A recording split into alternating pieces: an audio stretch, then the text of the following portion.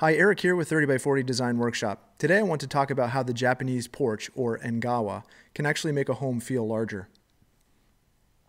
The Engawa is a generous hallway, a roof's transition zone located between the interior rooms in a Japanese home and the garden. It's created by extending the interior floor outward, as you can see in this image. It's a room that defies traditional description, neither completely enclosed nor completely open. In Japanese culture, it has a social importance, providing an informal meeting space, a place for sitting, greeting one's neighbors, and sharing a cup of tea. While it's similar to other architectural elements found elsewhere in the world, notably the loggia, the veranda, the lanai, and the portico, it's also uniquely Japanese. It's worth considering in your own project no matter where you live. Now, why would the Japanese, whose culture prizes every last square foot of space, give over such a large part of a home's area to a seemingly functionless space? The reason lies in its diversity of function. It serves as a wide hallway connecting rooms, a sunshade, a wind buffer, a seat for viewing the garden or resting. It's an informal room in which to host friends, and a step to move between garden and the interior. It's also a shelter from the elements and an expansion of the interior space. It provides a strong connection to nature. The Engawa's versatility is evident in the simple form of this cabin, designed for a couple of dedicated bird watchers. As we view it from the gable end, we see that the center volume is flanked by two smaller slots of space. That's the Engawa. It functions as a circulation zone and a flexible screen porch. The Engawa provides the frame against which to view the natural environment around the cabin. On the interior, we see the screen porch and the circulation zone visible to the left in the image, along with the sliding door, which can completely close it off from the interior living space. One has a sense of just how connected this arrangement allows the inhabitants to feel to the surroundings. Fully open to the sounds of the birds, the rain, and the wind, this flexible porch allows them to have an intimate experience from the shelter of their home. Japanese architecture prioritizes a deference to and a reverence for nature. Shaped by strict limits on available space, the architecture is developed to include many ways of appropriating small footprints into large gestures, ones that extend beyond their spatial constraints, making spaces feel larger. The curtain wall house shown here is a great example of dedicating a large amount of space to an Engawa in a small home. The porch establishes a connection to the city in this case. Being able to alter the shell of a structure based on the natural rhythms of a place, daily or seasonal weather patterns, reasserts the importance of the natural environment in our lives. Here, the Engawa is enclosed by a massive drape that the owners can alter, the drapery itself, and via a set of doors, depending on the local conditions. Flexibility. Creating a place that coexists with nature always requires some adaptation of the shelter to make best use of a particular environment.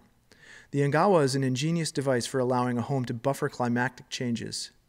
It's much like dressing a building in layers. Too hot? Just slide open the shutters. Too windy? Slide them closed. This project uses both the Engawa concept with sliding screens, which are seen to the left and right, as well as the more open veranda, or nure-en, seen in the center. The sliding screens on the wings flanking the main living space can completely open the bedroom spaces to the courtyard. This is a very modern interpretation of a traditional idea, but no less effective. The Engawa enables the spaces of the house to merge with the garden, the floor becoming a platform for entertaining, an outdoor corridor, an entry, a deck, and a place for a seat. The roof offers shade and acts as a frame for the landscape. In this project, the Engawa is present in the form of the structure and immediately visible, like the layers of an onion. The outer wrapper is a hallway bound by screens and the slightly more solid inner living space. Transition zones can lend varying levels of privacy to an urban site, making it feel more or less connected, as desired. The outer walls of the same project are extremely thin. They're actually composed of pipes attached to a vertical framework. On this level, the inner sanctum is dedicated to the owner's dog, and the main living quarters are enclosed with sliding panels on the level above. Even in the city, a connection to the surrounding environment is important. Gathering. The social function of the Engawa is well documented. Much like the porch in the southern U.S., the Engawa is a place for meeting and greeting friends and neighbors. It acts as the most public face of a private realm. Because the floor of the Engawa is even with the interior floor, its height is perfectly suited to function as a seating area. Weather protection. With the overhang of a porch and the flexibility of sliding interior panels, the Engawa is an adaptable solution to a variety of climates. The overhang protects from rain while still allowing the interior space to remain open. It also promotes a primitive form of air conditioning, making it highly suitable for hot climates. By creating shade at the exterior wall face, it lowers the temperature enough to set up a natural convective loop that draws warm air out of the interior spaces to naturally cool them. An overhang doesn't have to be very deep to offer substantial weather protection either. All it takes is a few feet, as shown here.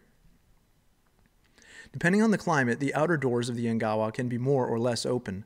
These outer screens, similar to the Japanese sudare, are made of bamboo and hinge to either completely open the home to the garden space or close it off and protect it from the elements. How to use the Engawa. The benefits of the Engawa can be achieved following a few simple rules. Number 1, a transition space. Without a built-in transition zone between interior and exterior, the Engawa can't exist. Picture its simplest form, a rectangle surrounded by a slightly larger rectangle. The space between the inner and outer rectangle is the Engawa, the transition zone. Imagine it as one long hallway connecting the garden and the interior. Number 2, operable panels. The true Engawa has sliding doors, fusuma, and screens, sudare or shoji, on both the interior and exterior faces. Configured this way, the Engawa can act as a giant insulated shell for the interior spaces, and the prevailing weather patterns can suggest which panels are opened or closed. In temperate weather, the interior panels can be slid away while the exterior ones remain closed, expanding the interior space. In cold weather, they can all be closed. In warm weather, all open.